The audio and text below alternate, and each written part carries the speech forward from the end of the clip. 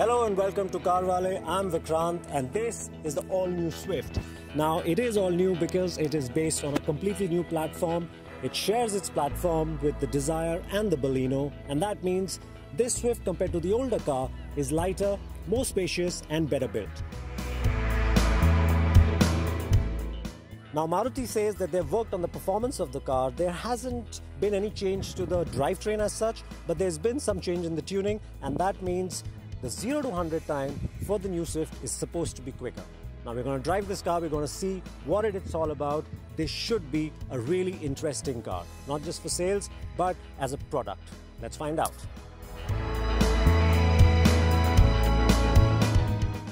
The all-new bit is quite obvious when you look at the car. It still has the typical Swift stance, and the haunches are even more pronounced. In fact, the design overall is more rounded now. The front has a distinct and young character, highlighted by the multi-dimensional headlights, the buff grille, and a sporty bumper. The profile is smooth and uncluttered, and the mild contours give the new Swift an appearance of a bigger car. And yes, moving the rear door handle closer to the C-pillar works too. It makes the car seem like a 3-door instead of a typical boring 5-door hatch. The rear end design though is a mixed bag. We like the tail lamps, but the tailgate could have had more character in design.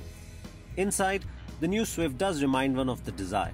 The two are essentially the same cars in a sense. So the steering, the center screen, and the dash design in general is carried over. But the Swift gets a different climate control module. We like the clocks, but we would wish the glove box was cool. The seats are cushy, comfy and supportive, and the Swift now isn't half bad as a 4-seater. And it has a decently sized boot. The engine and gearbox options include a 1.2-litre petrol that's mated to a 5-speed manual and an AMT, and a 1.3 diesel again with the same gearbox options. On the road, the Swift does justify its fun tag. It feels planted and stable on the highways and quick-footed and agile both around corners and in city traffic. It runs quieter too, and the controls from the clutch to the gear shifts to the steering are light but precise. We love the petrol engine, by the way it sounds, the way it revs. In fact, of all the drivetrain options, the petrol manual would be our pick. Now the previous generation Swift wasn't an outstanding car, but it still sold really well. The new car is a much better product. I mean, if we were to nitpick, we could say that the steering feel isn't so great and the ride could be more settled.